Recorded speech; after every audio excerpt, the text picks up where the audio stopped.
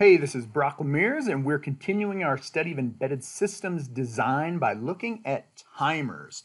In this video, we are specifically looking at timer overflows, and we are going to kind of build on the last video that we did by looking at some settings of how to divide the clock down. So we've looked at some timer overflows where we used a slow clock like a clock, and that was 32 kilohertz. and if we didn't do anything, it gave a relatively slow counter. And in fact, that's about the slowest overflow you can have if you have the 16-bit timer in here. And it would count up to 2 to the 16 and roll over. And we wanted to speed that up by reducing the counter length. So we reduced it to 12 bits, and then it overflowed faster because it only had to count up to FFF. Then we switched over and we looked at SM clock, and SM clock was hauling. Okay, so it was really fast when we went down to the, the 16-bit timer. And we're looking at like, well, how can you slow down something, right? Because if you're running at 1 megahertz and you're already at 16 bits, that's about as slow as you can go for the for the overflow. And so what we're looking at now is the way to slow it down is we can actually divide SM clock prior to being driven into the timer so that we get something that's slower. So in this example, let's divide SM clock by 4, and we'll use the first stage divider, and that will allow us to drive in the clock to the timer as a 250 kilohertz clock. And so when you do the calculation, it's always, period of clock times the number of counts. We're doing overflow, so the number of counts is always 2 to the n, and the n is the width of the counter. And then what we do now is 1 over the clock frequency. In this case, we're going to take the 1 megahertz divided by 4. So when you do that calculation, the overflow will occur every 262 milliseconds. And so what we'll do is we'll toggle an LED every 262. So it'll be like on, off. So it'll basically flash twice per second. And we'll be able to easily see that and actually probably even time it. So, okay, so let's fire up Code Composer and let's start developing our program. So I'm going to go File, New, CCS Project. And let's call this ASM Timers SM Clock, and we'll call it Overflow, but this time we'll do div 4, okay?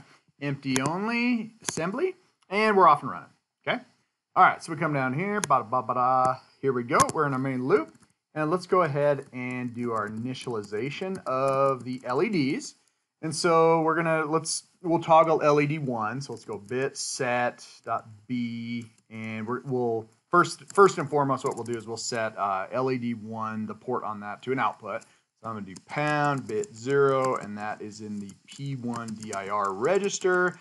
This is set port 1 bit 0 to output, and that's LED 1. And boy, are you getting sick of doing LED 1? Let's also do LED 2. Okay, so now LED 2, where is LED 2? If I look at the Launchpad board, I see that it's on bit 6 of port 6. And so let's do that. Let's get LED 2 into here just so we're not just getting so sick of this red LED. We'll have a green LED. And let's go ahead and do our bit clear.b. Remember, we're doing port configuration, so everything's 8-bit because the ports are operated as 8-bit when you call them P1 through P6. And what we'll do here is let's do this. Let's clear LED 1. I'm going to do this, and that's port 1 out. So I'm going to clear LED 1. And then let's set LED 2. Okay? And I could do P6 out. So then I'm going to set LED 2. And then what we'll do is we'll have an interrupt service routine. We'll toggle the LEDs, but since they're at different starting values, then what'll happen is that they'll toggle back and forth, and it'll just be awesome. Okay, so I got those little buddies set up. So remember, let's turn on the digital I/O system by clearing the pound lock LPM 5, and that's in the port power module 5 CTL0 register. So that's turn on digital I/O. Okay, so now that was setting up the LEDs. So that's set up LEDs. And now let's come down here and we'll do setup timer. And let's use B0 again, just because we can.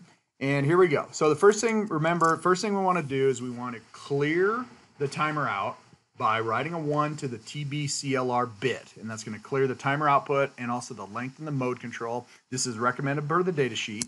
And so that's what we're going to do first. So we'll go ahead and do a bit set. And now we're back to 16-bit operations because the configurations registers for the timers are 16 bits. So I'm going to do a, let's see, I want to clear this buddy. So I need TBCLR. So that's the bit mask from the header file.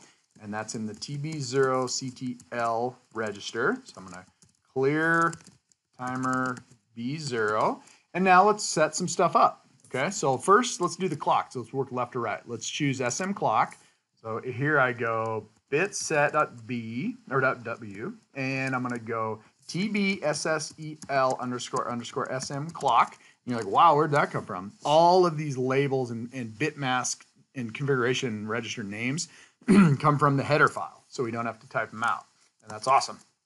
And so this is in the TB0CTL register also. So this is choose SMCLK. And now we need to go do this. We need to now, for the first time, mess with the first stage divider. Well, it turns out there's a mask for these bits, ID, and they are, this is the mask, so it's bis.w, and it's actually pound ID__4, and then you go, and this is in the TB0CTL register, and then, so we do div4 in first divider stage, and there it is. Now you go, wow, that was a cool bit mask. Where'd you get that? And so the answer is you got to find all these names and the spellings, you got to go into the include file. So that's where you go down in your project and, you go into includes, and then there's, this is the one where there's like a million of these files, and you have to scroll down to, you go to the includes.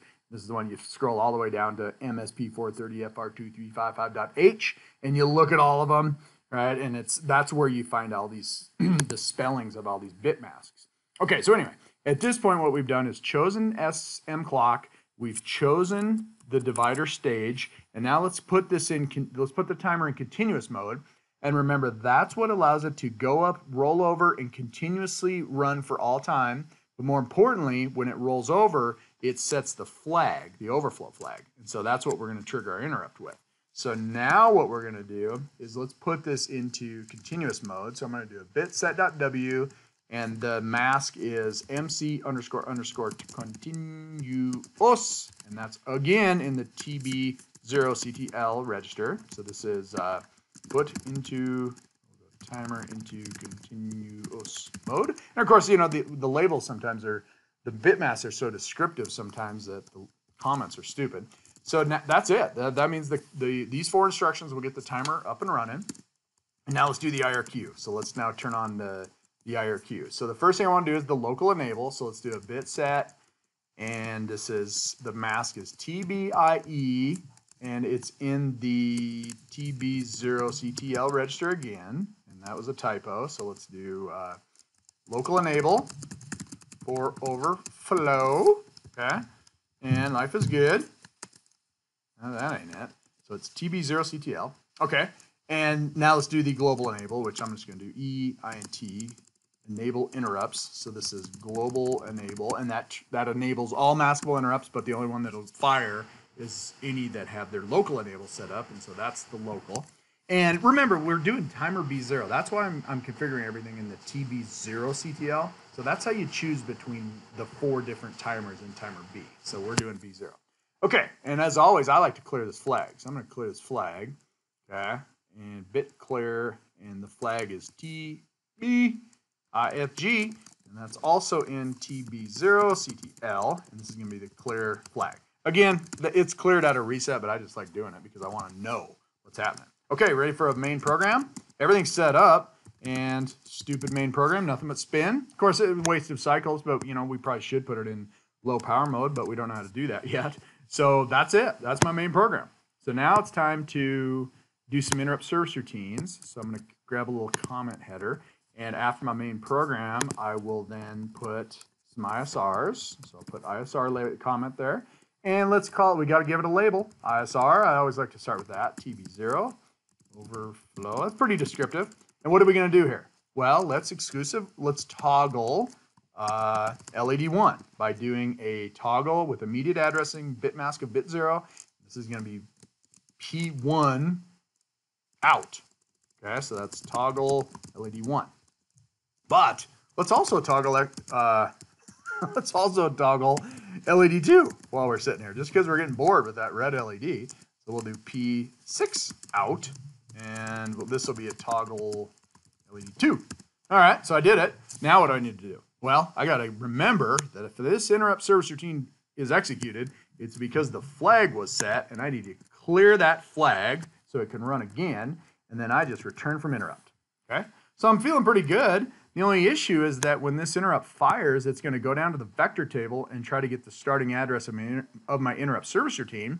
So I need to initialize that. So I'm going to grab that label, address label, and I'm going to come down here. And from our big table in the book or the data sheet, I learned that .int42 is the timer B0 overflow vector. So that's where I need to stick my address label, which is the starting address of the interrupt service routine. And so now when that guy fires, it's going to go to the vector table that's at this address, grab the starting address, go put the program counter up here. It will then toggle LED1, toggle LED2, and then it will clear the flag and return, and magic. Okay, so let's see what kind of mistakes we made when we were typing. So I go ahead and compile that.